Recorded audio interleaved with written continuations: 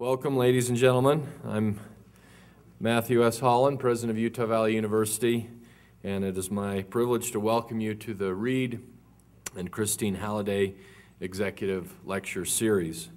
Today we have an extra special guest, Mr. Hal Wing. Harold R. Wing is the founder and chairman of the board of Wing Enterprises, makers of the Little Giant ladder systems. Hal, as he prefers to be called, has led a life dedicated to hard work and service to his family, business, nation, community, and church. Hal and his wife, Brigitte Mayer Wing, raised 7 children. Earlier in his life, Hal served in the United States Army stationed in Germany from 1958 to 1961. Hal began his career as a young father of 7 children, working day shifts at Albertsons markets and nights at the Salt Lake City stockyards, loading hogs, in addition to weekend part-time jobs. His commitment to hard work and his family have taken him from those humble beginnings to where he stands today, founder and chairman of a successful global corporation. Hal has also served in both Ronald Reagan and George H.W. Bush's administrations as a representative at several national conferences on small business. He was elected mayor of Springville City, Utah, and served on the panel of the Mountainland Association of Government Regional Review Committee.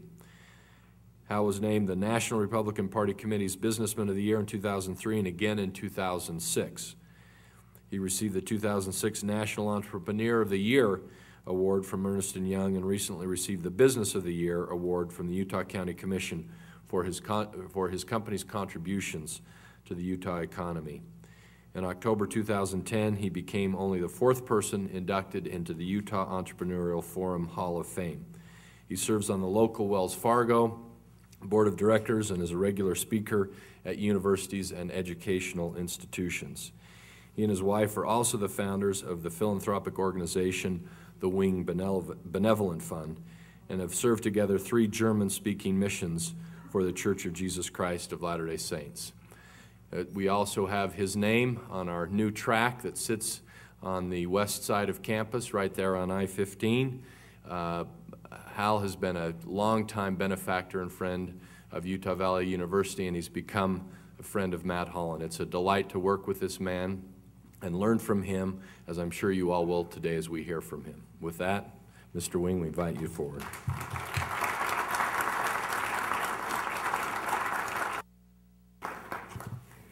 Wow. Wow. I look out at you wonderful young people, and the first impression I have is one of envy. And I mean that sincerely. I am truly envious of the situation you have.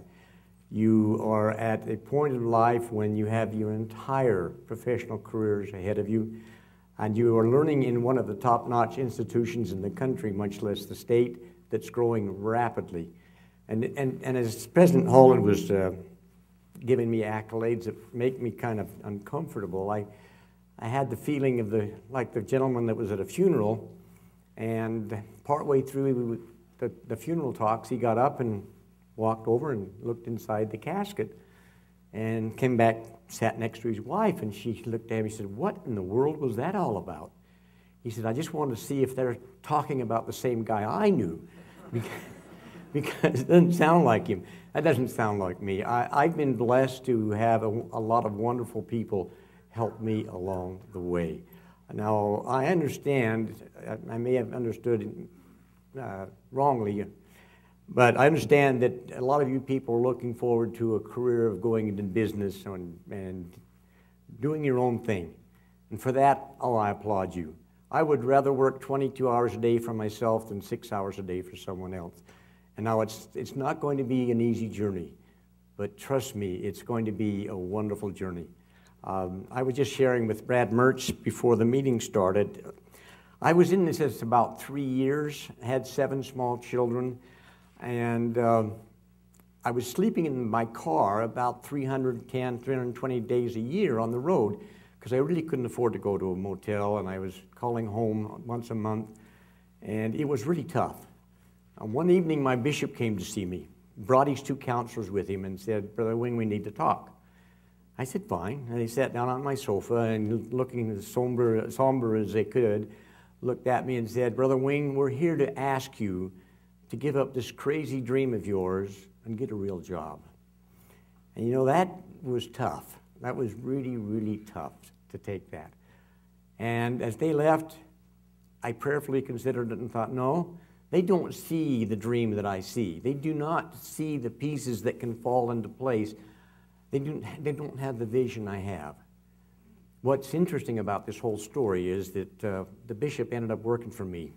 So it had a happy ending all the way around.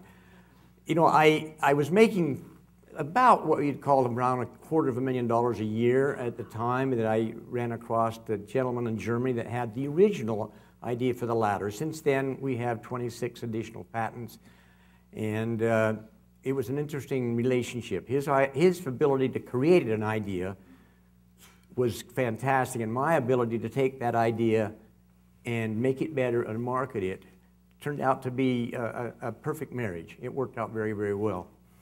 And so when I met this gentleman, I went to my first trade show. And while I'm there, two brothers came up to see me. And their names, Don, the main brother's name was Don Werner. And you all heard of Werner Ladder Company. And the first thing they said to me was, you know, my brother and I are over here laughing at you. We can't believe how stupid you are. And I had my attention right away. I said, what do you mean, stupid? And he said, well, we had an opportunity to take that ladder and as have 13 other companies and 14 people give that ladder a crack, and nobody's been able to make it work, and you're not going to be able to make it work either. So, you know, when you have a bunch of naysayers, you need to dig deep and you need to look at yourself and you decide whether or not you can make that work. But one of the things that I learned, I don't know if you've ever considered what's going to be your most important asset as you start off on this journey of yours to build something wonderful. And remember, please remember this, that it's not a sprint, it's a marathon. It's never going to be a sprint for most people. Every once in a while you'll have somebody that hit an idea that's so novel and so new and so great that it has instantaneous success. But mostly it's a marathon. But remember that your most important asset is not the patents, not the product. It's not the bricks and mortar, it's not the machinery. The most important asset you will ever have will be your employees. They will make or break you. And you need to get where you treat them like they should be treated. I've seen so many people that like to take employees and burn them out and cast them aside and grab the next group.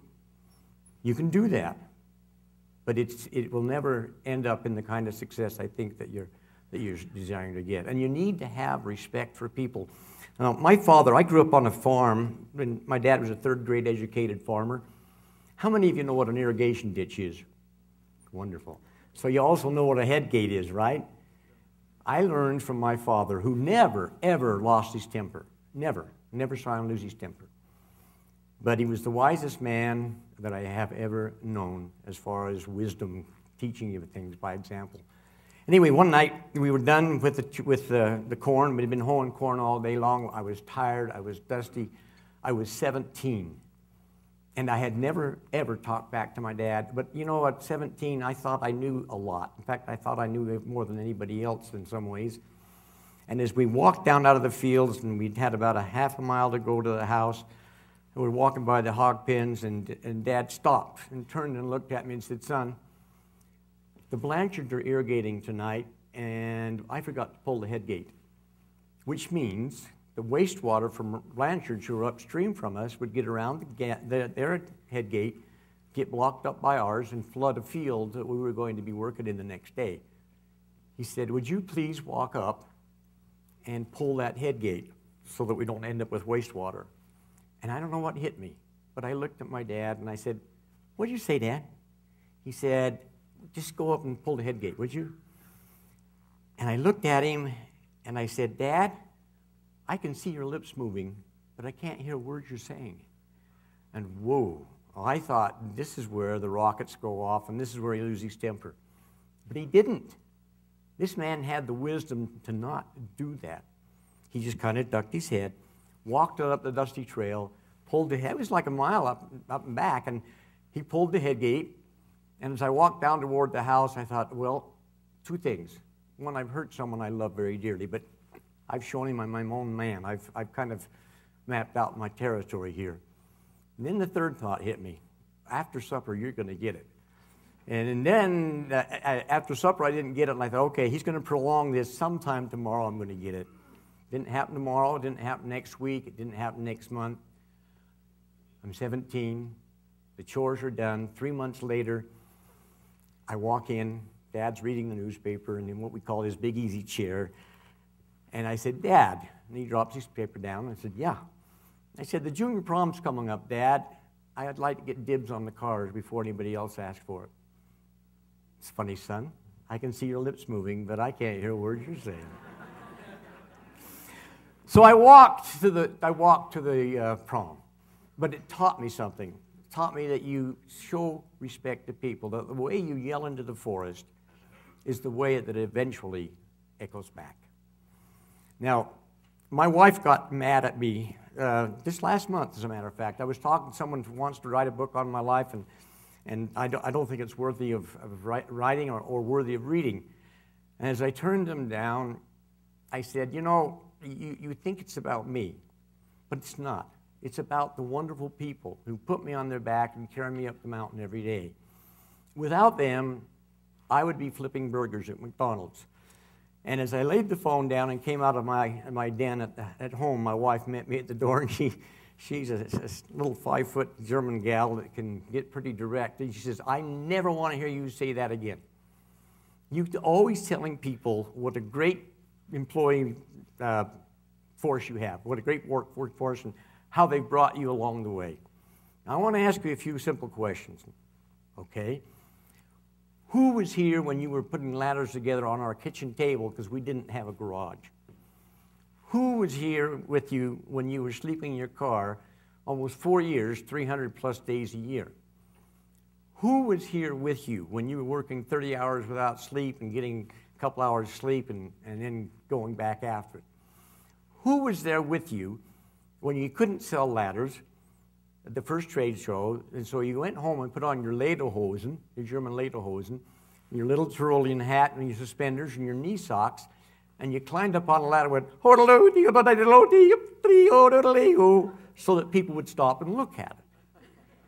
Where were these people? And so, you know, I started to think right then and there, hello, maybe she does have a point. Okay, they weren't there at the very beginning.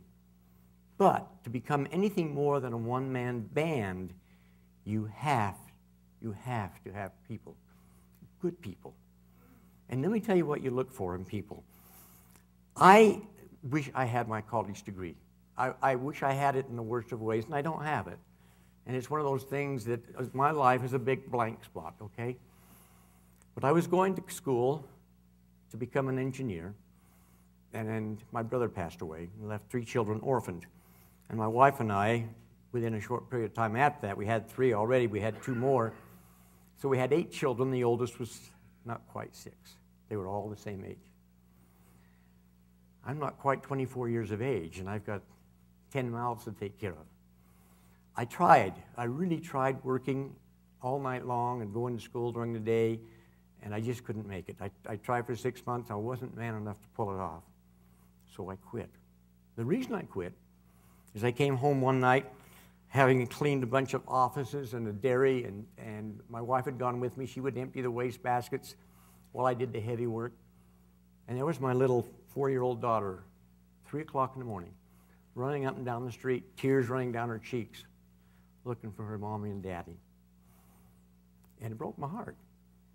I took her in the house and settled her down and put her to bed. Went and had a word of prayer with my wife, and then I thought, you know what?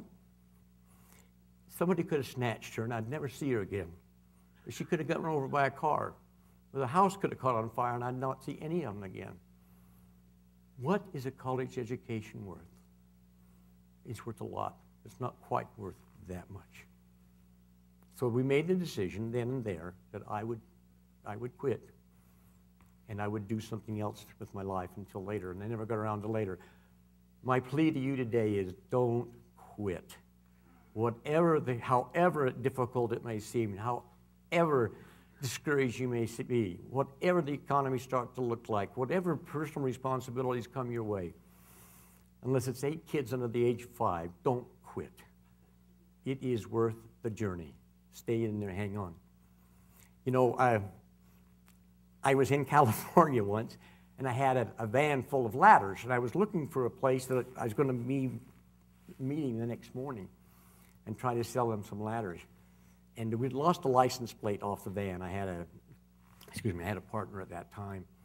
And here we are at like 1 o'clock in the morning looking for this address so we wouldn't be late the next morning, and the police pulled me over.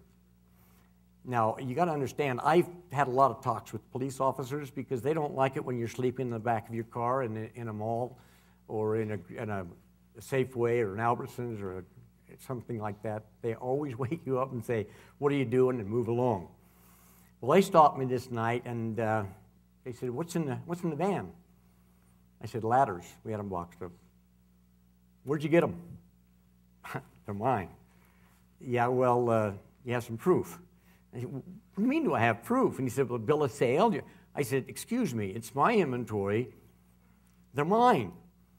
And he kept pushing, and they wanted to take me down, and they wanted to book me, as a matter of fact, on suspicion of burglary. And my partner says to me, Hal, show him." He said, "Excuse me?" He said, "Show him the ladder." And so I pulled the ladder out. How many of you have seen the infomercial? It's crazy, isn't it? Anyway, I pulled the ladder out, and I went zip, zip, zip, zip, zip. You know, you've got 4 different A-frames. You've got a staircase ladder. You've got an extension ladder. You can make a scaffolding out of it. You can do all these wonderful 24 different things. And I got through, put the ladder back down. It's standing at 4'7" in its storage position. And the younger officer looked at the older officer and said, "They got to be his. They got to be his." What was really fun was the younger guy was working a second job as a painter and bought a ladder. So it was a good stop for me. It worked out really well. But I found that when people come to me and look for a job with me, there are certain things that I cannot teach them.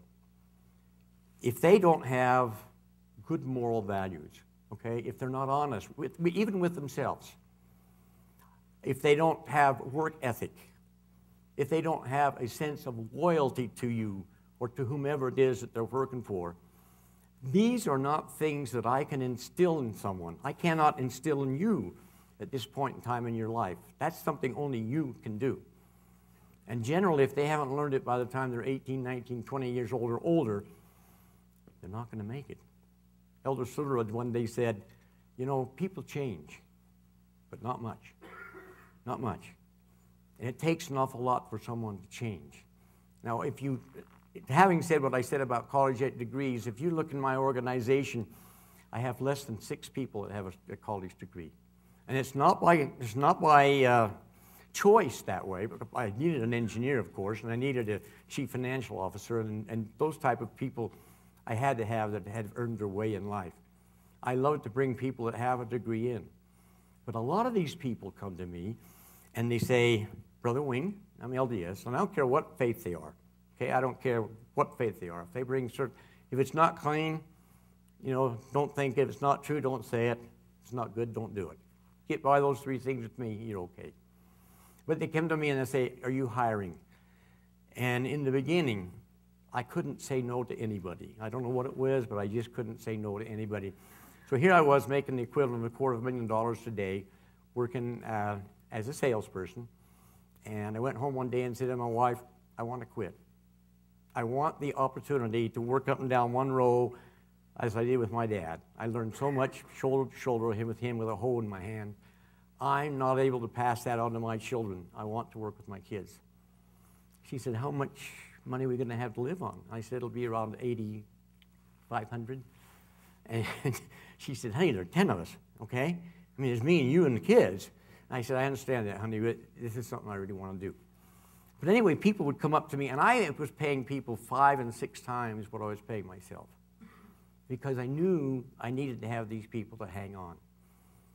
But let me give you a little word of advice with working with your people, as you will be working with people. Don't judge people at the finish line. please do not judge people at the finish line. We tend to do that as human beings. You may find that the person that can walk one lap around this new track you have out here has made greater progress and is a greater athlete than someone who can run a 4-minute mile. Why? Because they may have been born with spinal meningitis. They may have had a horrible accident in their life. There may be some handicap that they're overcoming. So we need to look at where people start from. I'll give you an example. I had a man, well, we were looking for one individual to come to work for us. And they brought in maybe about 2.5 to 3 inches worth of applications for one job. I put them on my desk. And as the production manager went to leave, he said, oh, by the way, you can take that top resume and throw it away.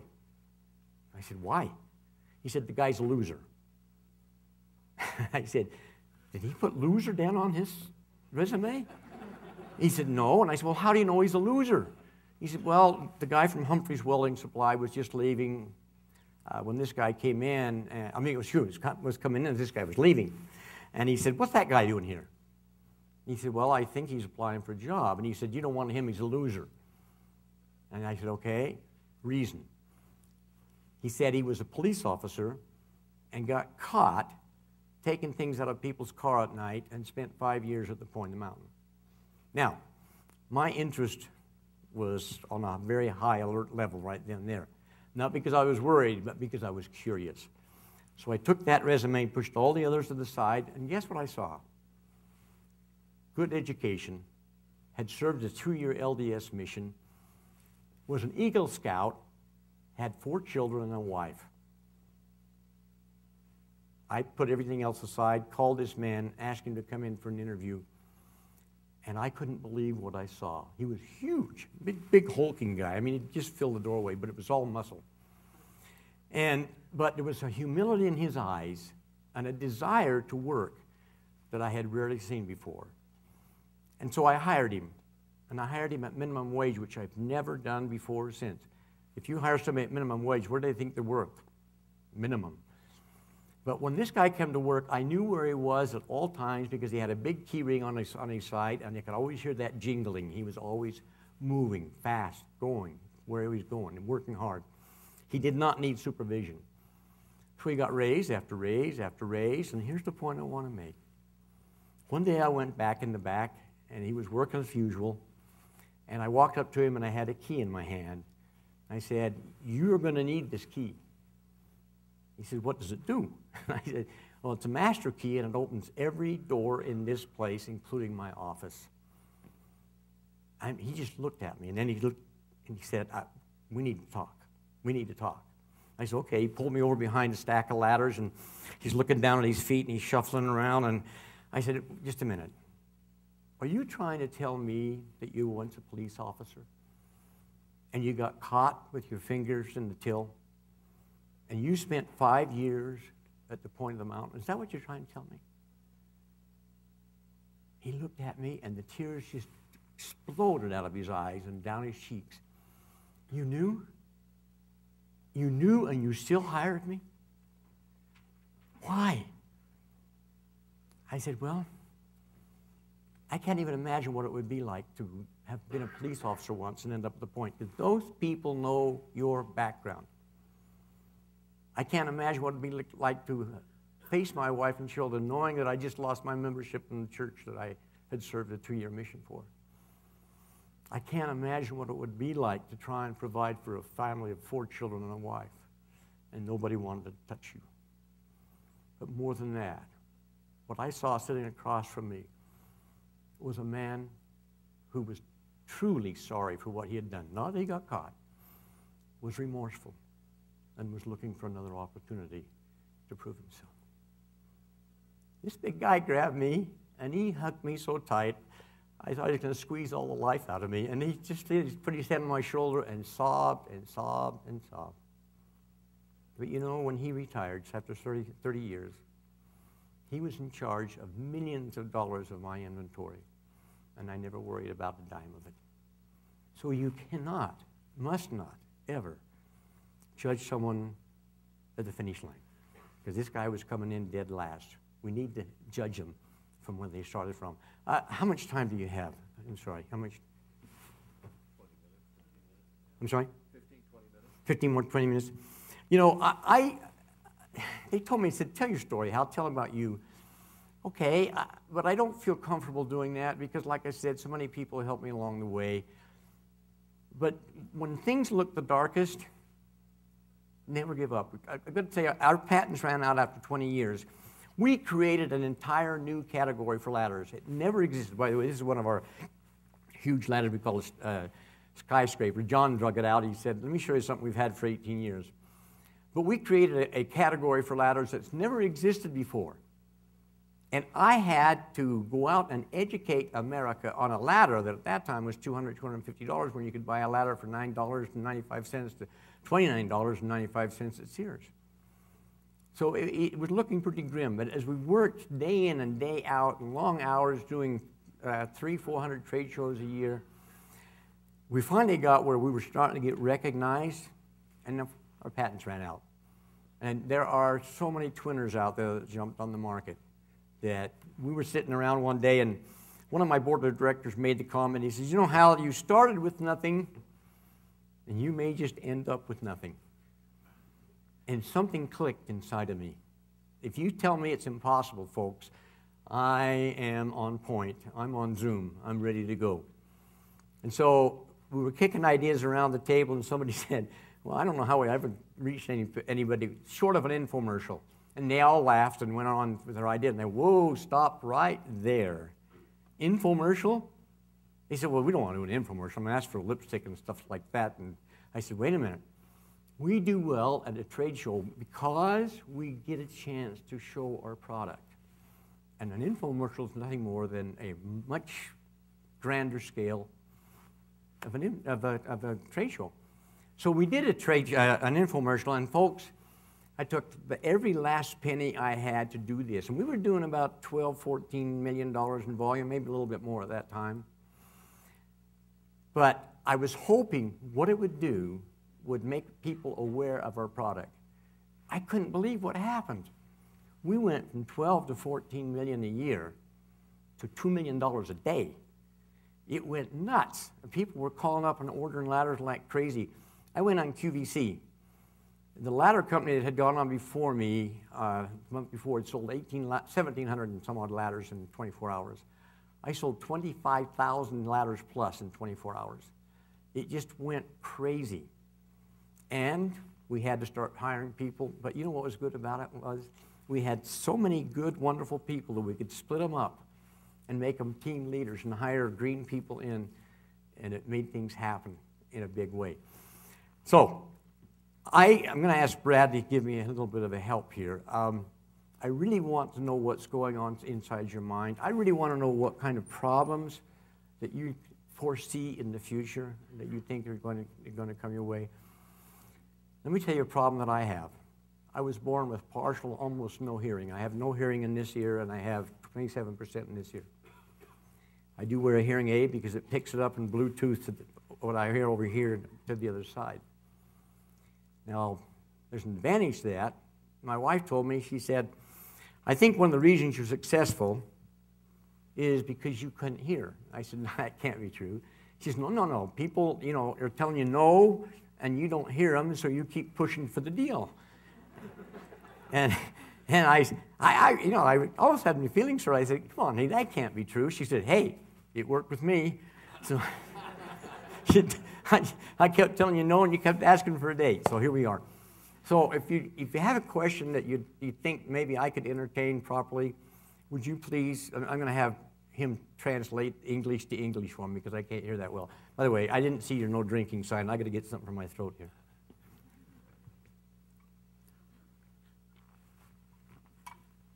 I've got a question, Hal. Let's start us off. When you did the infomercial and your production went like it did overnight, how did you manage that? I mean, that's some pretty major volume to have to ramp up to for most companies. How were you able to deliver on all those orders that all of a sudden started flooding in? And that's a really good question. Let me just tell you, people say, okay, we'll start a second shift or a third shift. We'll get 100% more, 200% with 3 shifts. You won't do that. I can promise you that if you get 60% increase by adding a second shift, you have done wonderful. Why?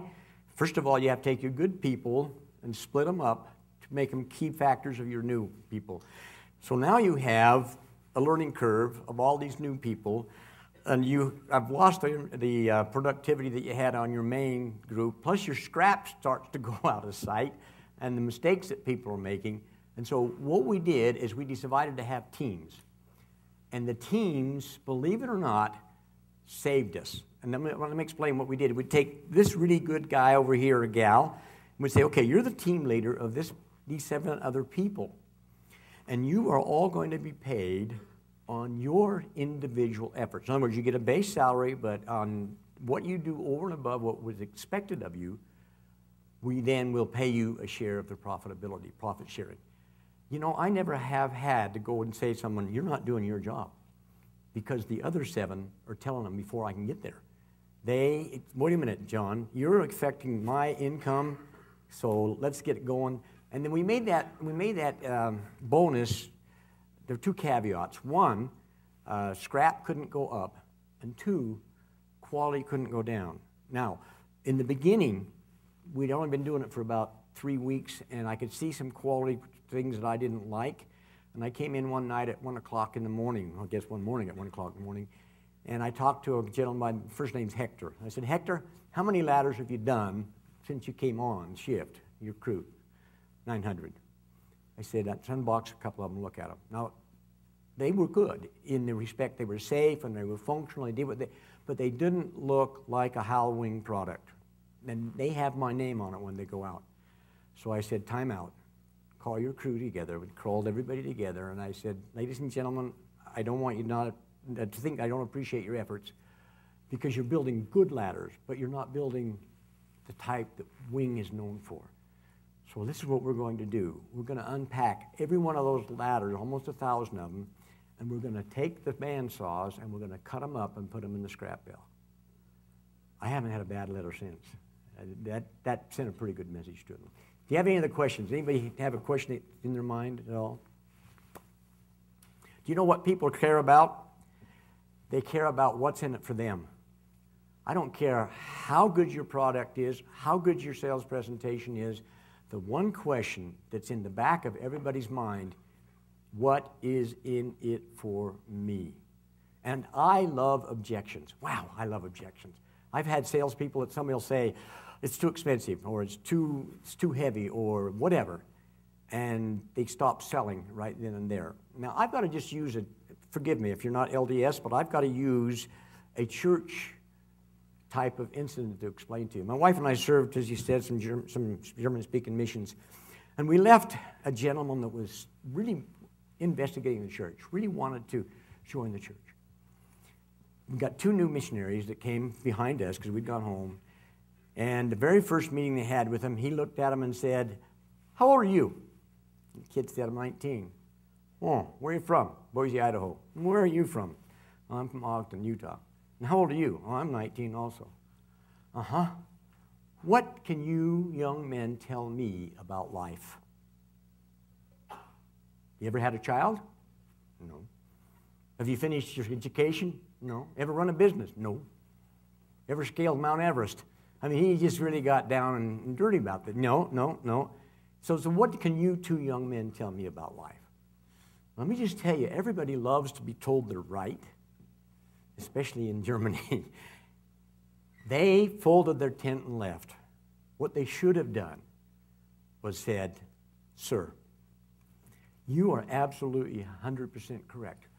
We do not know one thing about life as you described it.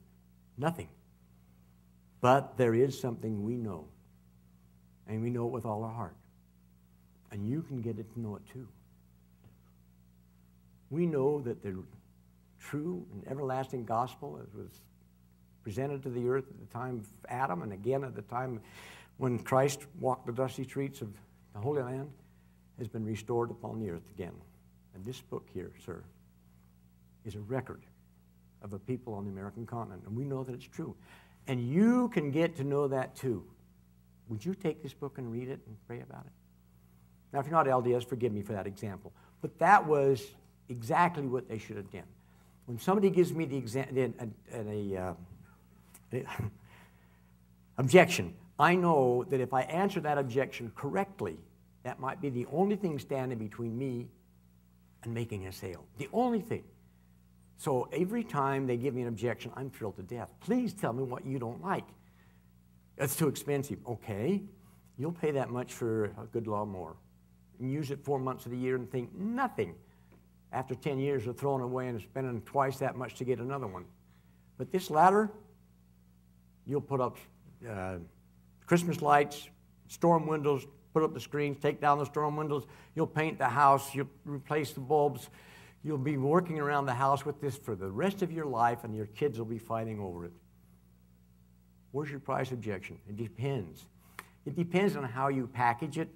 Let me just, I don't know how many of you are married or serious with a girl or a boy, but if I look into my wife's face and say, sweetheart, when I gaze upon your face, time stands still. Ladies, am I going to win some points? Yeah, I'm going to win some points, right? How about if I package it this way? Honey, you have a face that would stop a clock. I'm sleeping on the couch, right? Okay. So it depends on how you package it. And all of life is this way. Be honest. Be absolutely brutally honest, but package it correctly. Yes, sir. I love your story. I love how you never gave up on your dream. But what did you learn that? Like, was there someone in your life that was that way too? Why didn't I give up? Yeah. What did you learn how to do that? Who else Okay, I admire the greatest generation that ever lived. These men that were left on those sandy, bloody beaches of Normandy. How I play taps at their funerals in the valley. I'm the bugler. And I feel like I'm standing on hallowed ground. And they were brave, but let me ask you a question. Where did they have to go? They were disgorged out on these sandy beaches, and that landing craft didn't say, okay, we'll wait here and see how you guys do, and we'll take you back if things don't work out. No, they went back for another crew. And what's happening? They're in the crossfire of the enemy, and they're getting bombed and shot to pieces, and the water's turning red with blood. What were their choices? Retreat and drown, stay there and get killed, or take the beach. That's the situation I was in. I had one little girl passed away, so we had 7 children, my wife and me. I'd never learned a trade. I hadn't finished college. I knew how to farm, and I had no property. What kept me going? The love of my family. I could never, ever stand having one of my children look at me and say, sweetheart, Daddy, I'm hungry. And I'm hungry. And I couldn't feed them. But the other thing is I hate failure. I don't think you're ever a loser until you quit. I don't think you're a loser until you quit. If you quit, anybody can quit. Anybody can quit. Not everybody can dig that deep down and keep going when they need to keep going. And that was the thing that just kept me going. I remember leaving the house one day, and my wife said, what time are you going to be home today? And I said, sweetheart, if I don't sell 3 ladders today, we're broke. It was that close. 3 ladders. I came home that night and sold 5 ladders. And if anybody's ever seen my ladder used, you need all of your digits and arms and feet to make it work. I sold one to a one-armed guy. And, we got down on the ground and wrestled with that thing to show him how he could use that. But, but we made it work, okay? And he's happy and I'm happy. So, and you have to get creative, really creative. Let me give you one quick example, and I'm going to wind this up. I'm working in the produce section. At the time I'm going to school, I'm working in the produce section. I'm loading hogs at the Lower Salt Lake Stockyard. And if you've ever loaded and unloaded hogs, never done that before, it's a treat.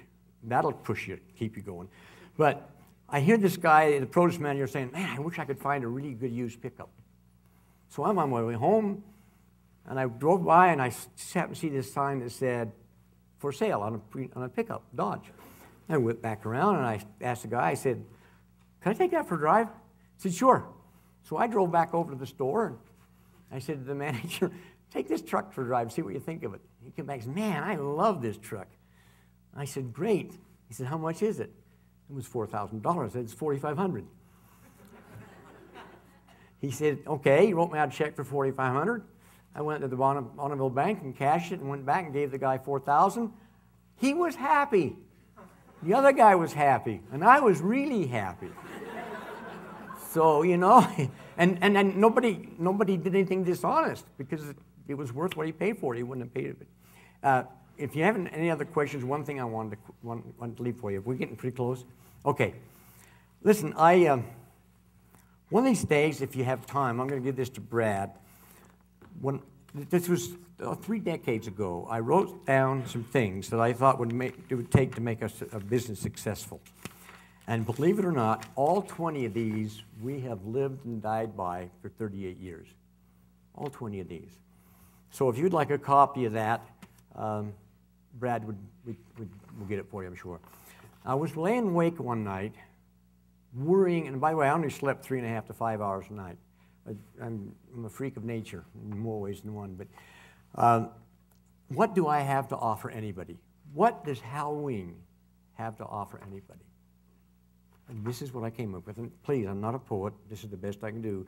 I love President Holland's father's talks because he just tears his chest open and lets you see inside his heart, and what you see is pure love. And he's one of my all-time favorite speakers, and this guy didn't fall far from the tree. But this is something that I came up with.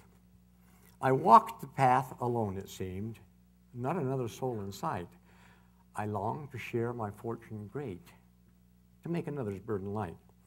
And there he was, just around the bend, sitting with his hand held out. I wondered why he labored not. He appeared so young and stout. And then I thought, it mattered not. I have so much to share. I reached into my pocket deep to show how much I cared. My offering he gladly took, and his pockets he did fill. But as I wandered down the path, I sensed him wanting still. I returned again to this beggar man and looked at him once more. 'Twas true I had given up my wealth, but alas, he still was poor. 'Twas not riches that he lacked, but a feeling of self-worth, something he could only gain if he earned his way on earth. I wondered aloud, what can I do to help this man distraught? As I searched my soul and pondered deep, to my mind came this fresh thought. That which I give and he earns not, makes self-esteem sink low. He, myself, and all God's children need fields, their seeds to sow. I called to him, come follow me, I have something for you to see. It may be strange and new to you, it's called opportunity. He did not move and looked confused, and a frown formed on his brow. Had he never dared to try before? Did he have the courage now? Again I bade him, come follow me. There's something you can do, for every man was born to win. This rule applies to you. With cautious steps, he moved ahead and sighed, I hope I can. Maybe someday, somehow, I can change this beggar into a man. The way was hard and the hill was steep. His brow was covered with sweat. His body ached and longed for rest, and sometimes he paused and wept. But deep inside, he came to know, and at least to finally see, the only gift that would not degrade was opportunity. He labored on and learned to trade and earned his daily bread, and at each day's end, where he once felt shame, grew pride and joy instead. I too felt joy and a sense of pride for the efforts he had shown, not for any labor I'd put forth, for the seeds by him were sown. But I now had found the answer sought when someone is found in need. To shower him with gifts and wealth, it's not the proper deed. The way to truly help one grow and taste of victory, give him something he can use. Give him opportunity. I challenge you, go out into the world and give people an opportunity, and every time you help them get what they want, you'll get what you want automatically. It follows like the night follows the day. Thank you for your time.